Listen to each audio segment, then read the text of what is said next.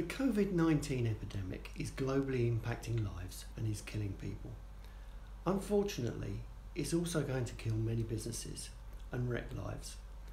As business owners, we need to act to combat the impact of this as follows. Firstly, show leadership internally and externally. Secondly, financial durability to create working funds in a contracting market.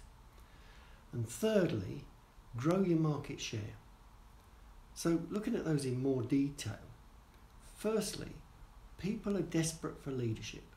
And as business owner, this means you need to communicate this to your team, your customers and suppliers. A solid plan of action gives everyone confidence and stops rumours and negativity. Secondly, prepare your business for a worst case duration, both physically and financially. Reduce outgoings where possible and, if necessary, downsize to reflect the impact in your market sector. You can't afford to hemorrhage funds when orders are falling. Finally, realise this is as likely to be as much an opportunity as a threat to your business.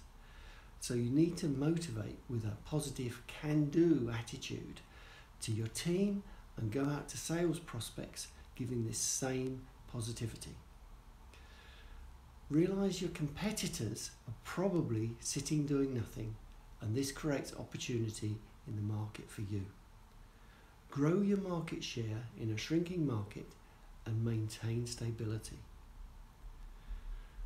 In any crisis, the worst thing you can do is to stop thinking and planning a way forward.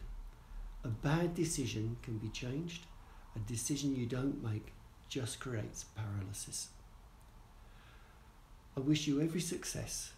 David Betts, business coach in Colchester.